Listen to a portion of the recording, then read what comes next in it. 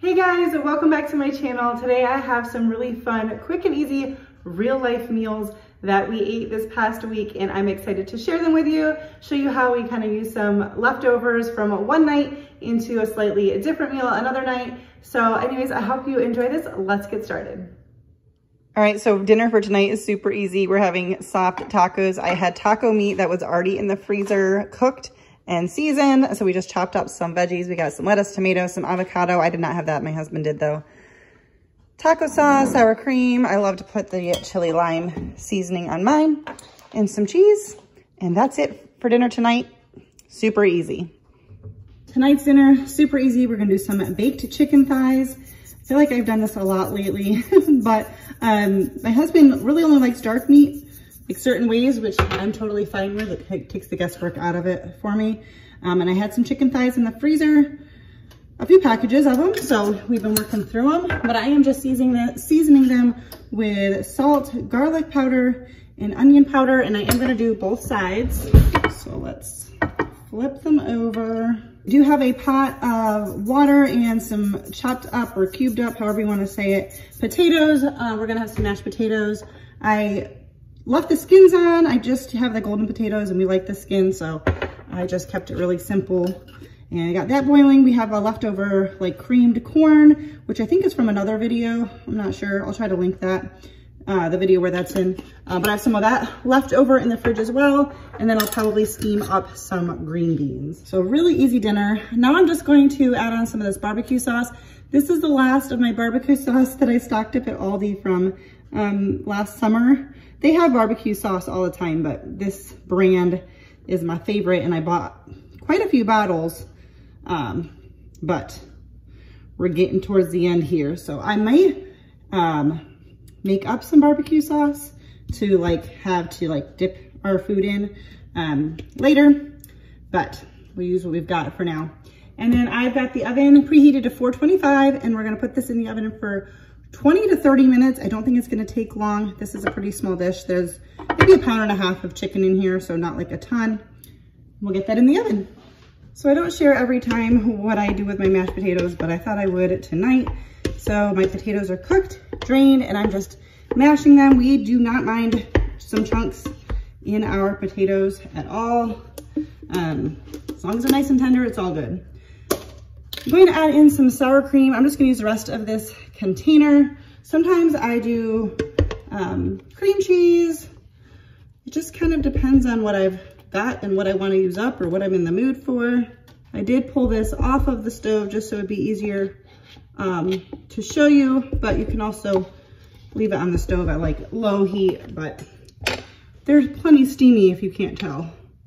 I'm gonna also add in, I don't know, 2 to 3 tablespoons of butter.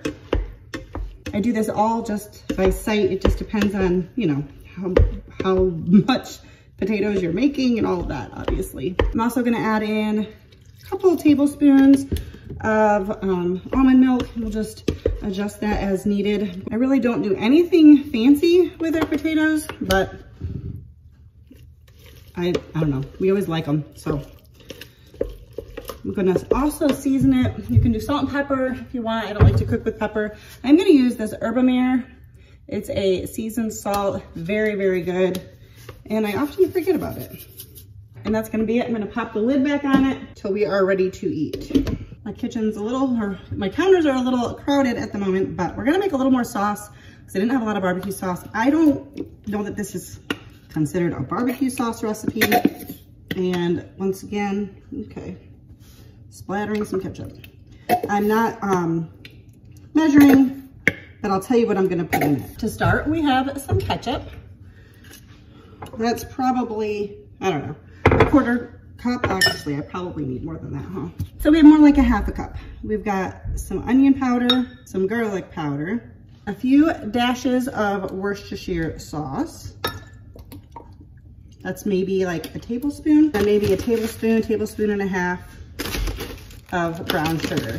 Tastes good to me. I don't know what to call it, but it's yummy. All right, so this is dinner for tonight. We got some baked barbecue chicken thighs, some cream corn that I was telling you about.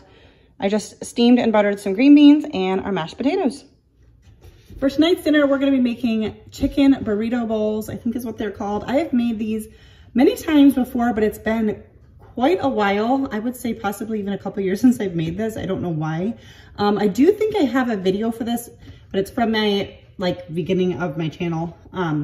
So I'm gonna share this with you again. I always do it a little bit different because it kind of has 2 steps for the slow cooker, like halfway between you add stuff. I'm not gonna do that, I never have, and it always works out fine, but I will have the original recipe linked down below for you if you wanna check that out. So I have 2 chicken breasts. You want 1 to 1.5 pounds of boneless, skinless chicken breasts, and I'm going to sprinkle on some seasoning here. I've got 2 teaspoons of salt, 2 teaspoons of chili powder, and 1 teaspoon of cumin. I'm gonna add in 1 can of drained corn. The recipe calls for 1 cup of frozen corn, and it doesn't go in until later, but we're gonna throw it in now and it'll be just fine. This is our day of the week where we have plans and places to go. We'll be eating late, so I want everything done when we come home, so I'm just doing it this way. I've got 1 can of black beans that have been drained and rinsed. We're gonna dump that in there. The recipe calls for just a smaller can of diced tomatoes. I think a 14-ounce can or a 13-ounce can, I don't remember, but this is a 28-ounce can, but that's all I've got. And I'm just going to do it. Just all that means is a little extra tomato and a little extra liquid, which is just fine. And then I'm also going to add in 1 cup of chicken broth. Now you would also be adding in some rice. That's one of the things, I think you added the beans, corn, and rice halfway through. I'm not worried about the beans and corn. And I'm just gonna cook the rice separately on the stovetop so that I have it ready for us when we come home, and I will just mix it in right before we eat, and we'll shred up the chicken and all of that. So I'm gonna cook this on low, or I'm gonna start it on low. I only have probably like 4.5 hours before we're eating. So I'm gonna do low for like an hour or so, and then I'll put it on high. I'm just kind of guessing on that. And I'm gonna I have some chicken broth left over in this carton. So I will make my rice with chicken broth just to give it a little extra flavor. But we're just gonna let this do its thing.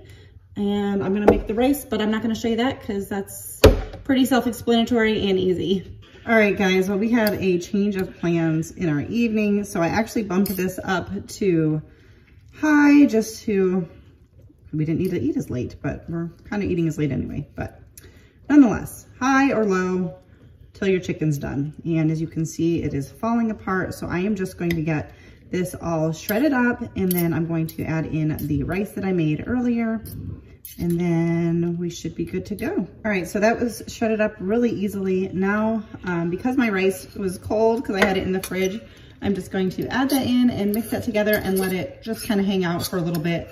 What was in my crock pot was pretty much boiling, so it'll warm up pretty quick, but we're just gonna let that kind of hang out for a minute and get comfortable together and figure out what toppings we want on top of this. All right, so I just topped mine with some shredded cheddar cheese. I've got some sour cream and blue corn tortilla chips on the table to just kind of eat along with it. But that is it. Super easy. I very much recommend this recipe. Like I said, I used to make it all the time, but I haven't made it in a couple years and I don't know why, but I'm really excited for it.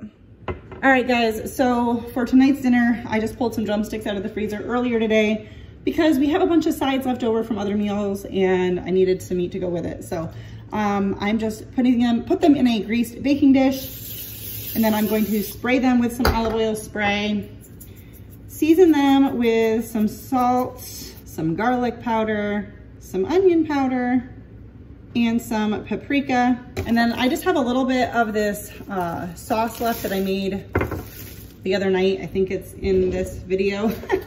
And we didn't end up using a lot of it. So I'm just gonna put just a little bit of it on top of the chicken, and then I'll save the rest of it for us to put on after it's baked. And I have my oven preheated to 425, and I'm gonna put this in the oven, I think for about 20 to 25 minutes. We'll see how long it takes. All right, so we just got our barbecue baked drumsticks and leftover sides, cleaning out the fridge, and that's what's for dinner tonight. All right, so that chicken burrito bowl made so much. We've already eaten it as a leftover, and we still have a ton of it left. So I'm gonna heat some of it up And we're going to make fried burritos with it. So I have a damp paper towel here. I'm gonna put another damp paper towel on top and put it in the microwave for like 10 seconds just to warm and soften up the tortilla a little bit. We just thought this would be a great way to use up the leftovers in a different way. And there's not a ton of liquid, especially in the leftovers. So this is what we're gonna do. Got my,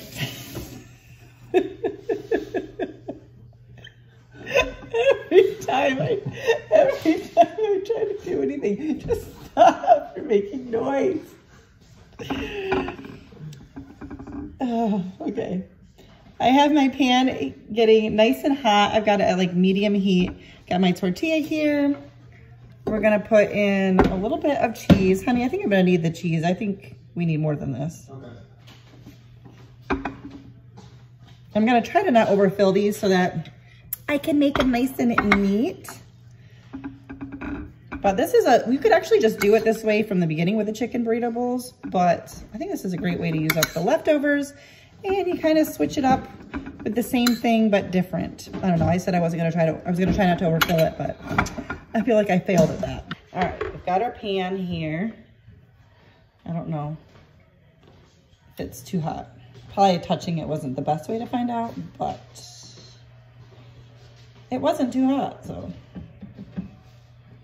I'm gonna use avocado oil, but you could use olive oil.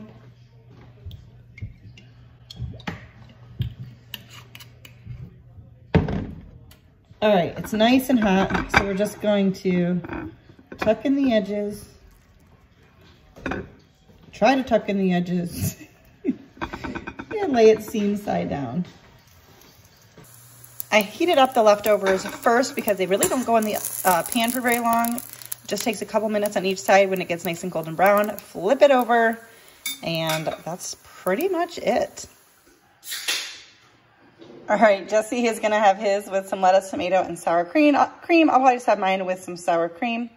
But there you have it, dinner for tonight. Great way to use up some leftovers. All right, that's gonna do it for today's video. If you liked it, don't forget to give it a thumbs up. Make sure that you are subscribed and have your notification bell turned on so you don't miss out on my future videos, and I will see you next time. Bye, guys.